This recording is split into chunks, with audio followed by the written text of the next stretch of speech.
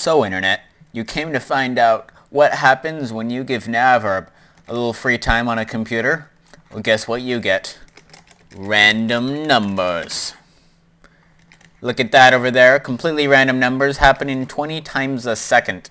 Have you ever seen random numbers that fast? I don't think so. Let's get rid of your average dispenser, thingamadig, or whatever it is. I don't know. This is the new big thing. This is where it's at. Completely random numbers 20 times a second. Get on my level. Alright folks, before I show you a practical application of these random numbers in this minigame I'm building, which you can see has been thrown apart as I'm working on another feature. I'll probably record that right now too and upload it whenever I have time. But I'll show you how this actual random dice works. This is not the one I showed in my previous Monopoly video. I completely redid it. This was done today. And as you know, today is like 3 months from then. Yeah. Sorry about that. I sort of haven't had internet about 90% of that time, and I had a job the other 10%.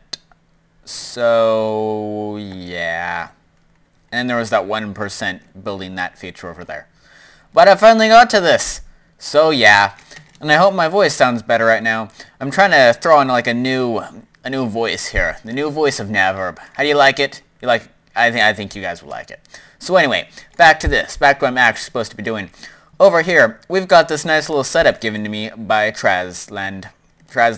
I don't know what he goes by now. It's confusing. But basically, it has this nice little spawner over here that's set up by this little mechanism. And none of that's important right now. Just this spawner right here. This spawner is spawning a sand block in one of these 6 locations 20 times a second. Over here, we have 6 command blocks that are just set to kill everything within 1 radius that is a falling sand block, which comes to the sand block right next to it. Underneath, we have it set a block up here to a redstone block. This is for a device up here. It's unnecessary to our purposes right now, so don't worry about that. It's not in the actual contraption, nor is most of this stuff over here. This is me going to expand it. I'll show you its use here in a minute if I need to actually use it. I was using it before, but it no longer seems useful. Back here we have execute commands. They check for someone with a specific scoreboard objective. Interestingly enough, they're all different objectives. I will explain why momentarily, but you can see it's just a basic tell raw add all command to give a random number. Now on to why I have a bunch of objectives. I bet you're all wondering that. So the way I got this to work is by using the stats command. Guess what? I'm using it too! Yay! I haven't had much time to play around with it, but, you know, it's amazing. Really, really amazing. And, yeah. So I did /stats, block, tilde? Is that called tilde? Tilde -1, tilde set, you can see how fast that's going. Affected entities, and then here's the interesting part. So I have 6 objectives. I couldn't really store it all in one objective because I need some way to output a number, and they were all just outputting 1. So it's not like I could just have everything set it to 1, then I only have 1 random number. If you're working with binary, that's great, but I'm working in decimal, like the rest of the known world. So that didn't work. So I just set up a bunch of objectives like this. Die 1, roll 1. Pretty simple, except I think I have to actually say who it is here first. Yeah, selector. At P. Die 1, roll 1. And I just created 6 of those objectives. And then I just check for someone who has a minimum score of 1 in each one of those objectives.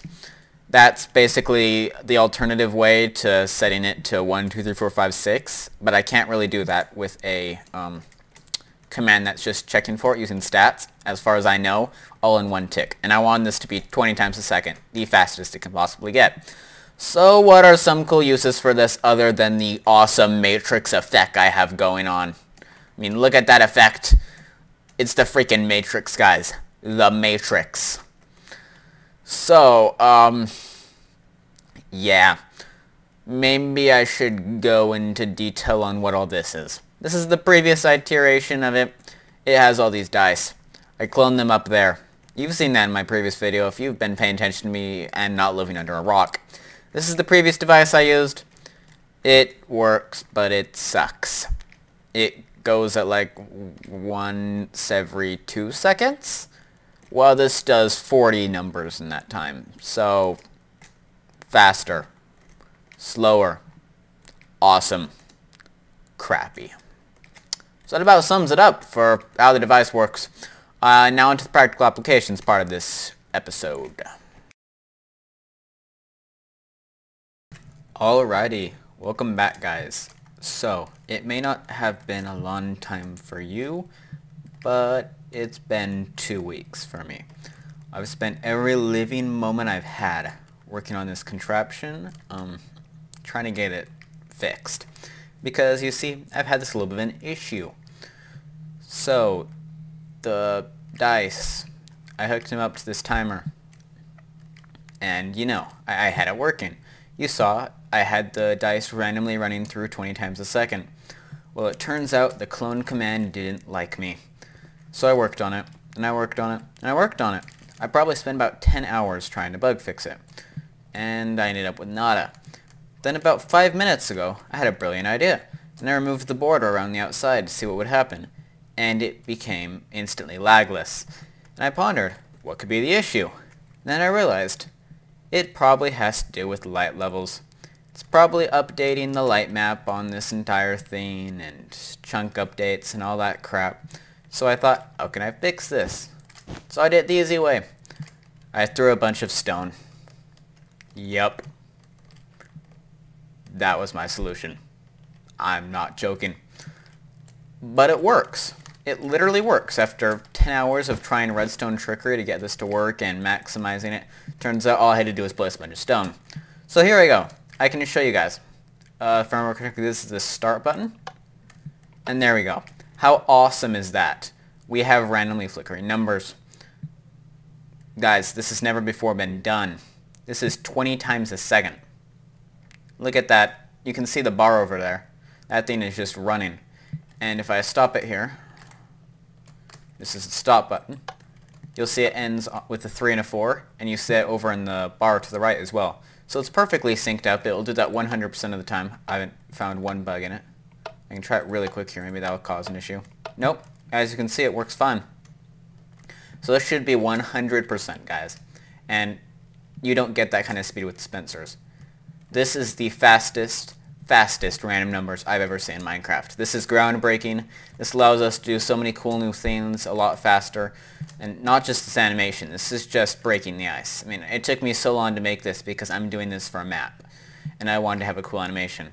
But from what I already showed you could do 1,000 things. There's so many things you could tie up to this. This had to be a whole video on its own. I was going to do one where I show a progress update, which I need to show. You can see this place is torn apart. But this was most important. I seriously hope this gets some views, guys. Not only because I want to be more well known, because the community needs to know about this. This is amazing. I first got this idea from Dragnoz a little while ago. I was watching one of his videos about the quarry, I think it was. And he said that random numbers couldn't get any faster because they had used dispensers. Well, take this, Dragnoz. Take this. I just one-upped everything you did. So yeah. So if you guys want to share it with him, share it with your friends, share it with your roommate, share it with your mom in the other room, go ahead and do so. Because guys, this needs to get out to the world. We need to know about this, and this needs to become a thing. So, thank you guys for watching. As I said, please like, subscribe, and do all that fancy stuff down below, and I am out. Huh. Well, I realized I forgot to ever show you how it actually worked, but it clones it here. It's the exact same thing. It's one more command block. That's it. So, sorry if you want to see it, and goodbye again.